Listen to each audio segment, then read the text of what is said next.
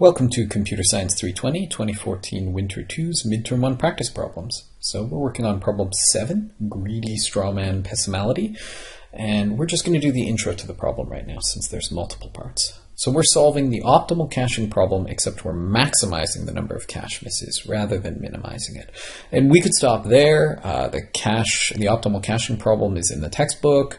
We already know the general parameters to it, and we could work on solving the problem from there. But we've got some unnecessary flavor text to make this more fun and exciting.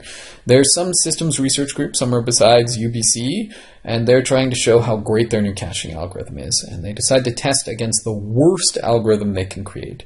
So given the number of pieces of data n and the cache size k, which is less than n, so we can't store all of the data in cache at once, and a sequence of data items d1, d2, up to dm, there's m data items being given, and then initial contents of the cache, which are c1, c2, and so on and so forth up to ck, which for this version of the problem are dummy data items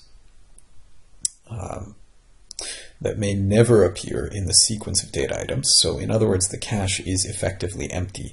So we're loading up the cache with data items, but they're fake data items. So they're all going to cause cache misses. They will never appear in the sequence.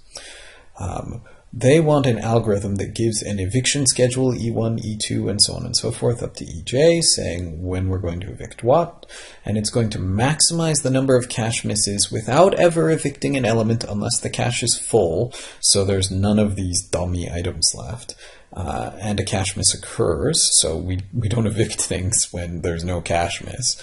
And always replacing the evicted item with what caused the cache miss. So our only real choice is when we really do have to have an eviction of a non-dummy item, which item are we going to get rid of? So plausible strategy, but a terrible strategy. We want to give the worst plausible strategy.